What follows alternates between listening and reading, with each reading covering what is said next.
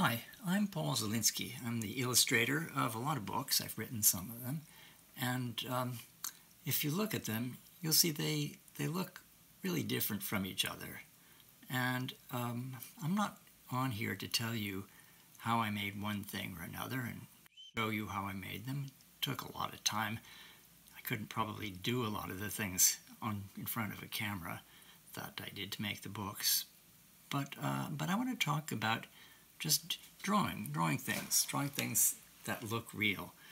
There are different ways to make drawings look. They don't always have to look real at all. You can either draw what you know, which is, like a face is round, eyes are in the front of it, noses have sort of triangles. These things are all true. You have ears. But it doesn't look exactly like that to your eyes. If you want to draw something from life, copying a photograph maybe, or better than that is to really look at a person or look at a thing and draw it accurately, see what your eye is seeing, and make observations like that. It's a little bit of a different thing. What you know and what you see are different. And one isn't better than the other. You can have wonderful pictures that are like this, but you can also have wonderful pictures that are like this. And if you're interested in making something that looks real, but you don't know how, it keeps looking like this, and you think you want it to look like this, well, I'm going to tell you a few things about that. That's my plan for today.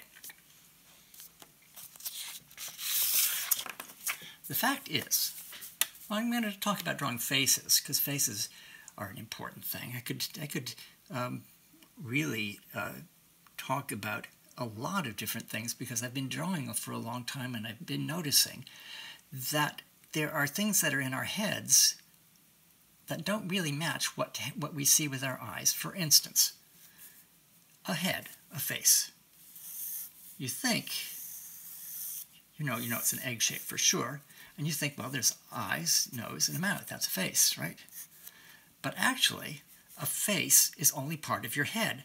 So a head, maybe the egg shaped like this, your face only comes up to about here on it, and then your head keeps on going up farther. Maybe you have hair there. If the rule is, you see this in books, that the halfway point between here and here, which would be like that, that's not your nose, it's where your eyes go. I'll put eyebrows here. It's not exactly the same on everybody, but the fact is that the head is like this, but the face is just the front part of the head. The face comes up like this. The face doesn't even go all the way to the edges, because when you get farther to the edges, you're going back, and there are ears. What you're looking at is three-dimensional, and what you're drawing is two-dimensional. What you're drawing is flat, and what you're looking at has depth.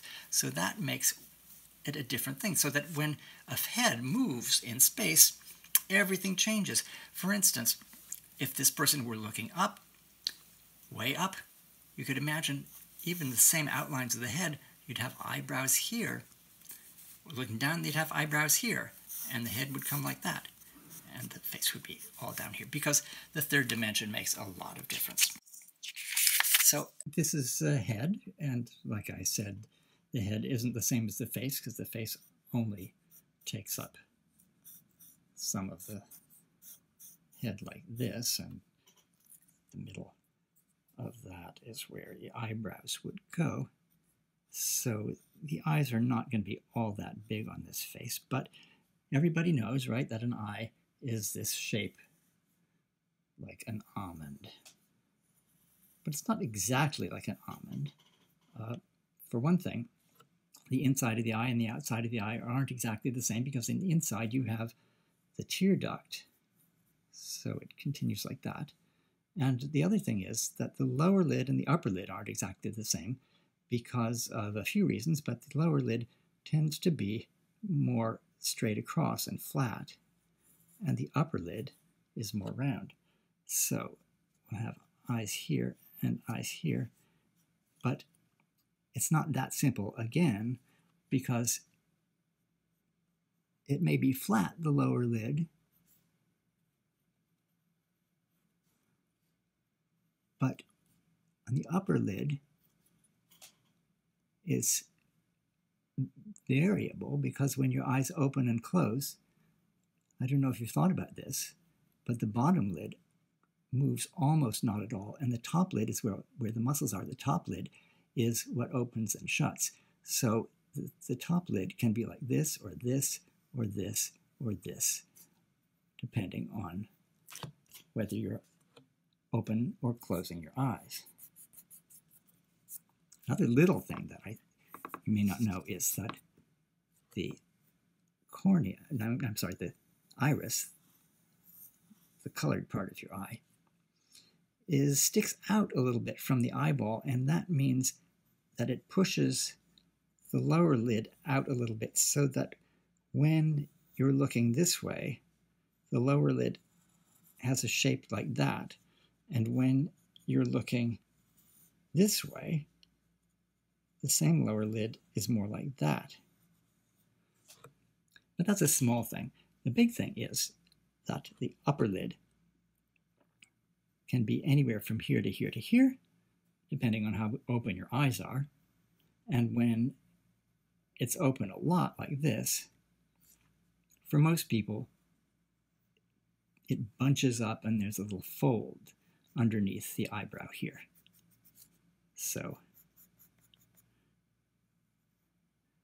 some people, because of where their ancestors came from, some groups of people have different shapes of skin and the fold is more or less, but I have fold anyway. Now, here's the thing that I think is really interesting, and I didn't know this for a very long time. When your eye is open like this, where are you going to draw the eyeball? The fact is that the pupil, the dark round part in the middle of your eye, the top edge of your pupil sits right up against the edge of your upper eyelid. And when your eye is closed like this, or because you're looking down, it'll be like that. And when you're looking up like this, way up, like that,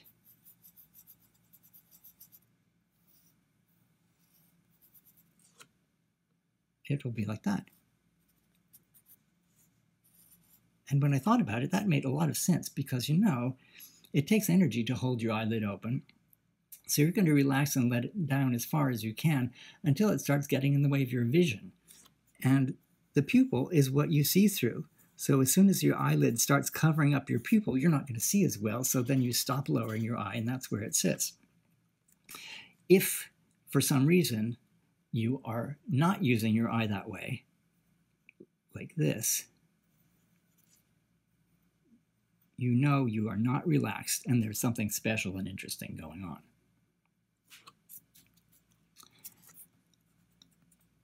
Another thing, I don't even remember, I'm not looking this up, but I don't remember, there's a formula that says how big the iris is compared to the whole width of the eye. And I believe that it's half. I believe that from here to here is half of from here to here. But I also believe that when you're very little, your eyeballs are not that different in size from when you grow up, but your eyes are. Your head is much smaller. That means that your eyeball is actually taking up more of your head. And even though the eye shape is pretty much the same on little children, their eyes use up more of the iris uses up more of the eye, and there's less white showing, and you have a younger look, right? Doesn't that look younger? So this is really my talk about the eyes.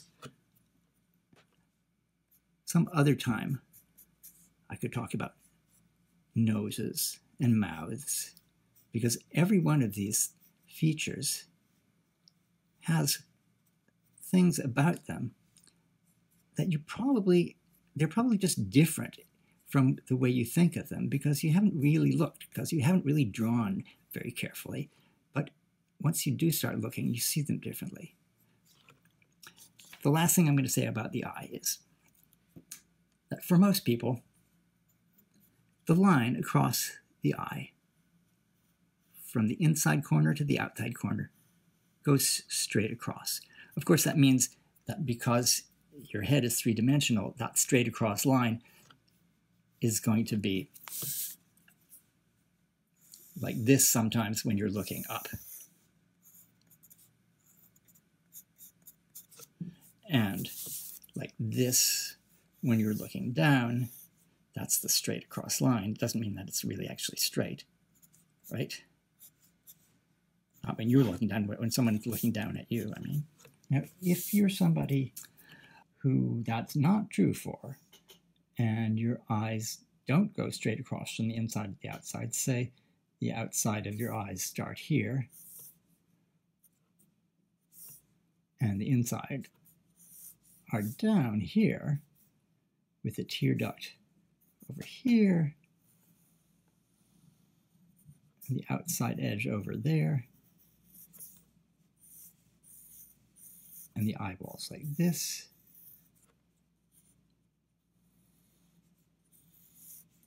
There's an easy explanation for that. If this is your eye shape, then, very simple, you're a cat, right?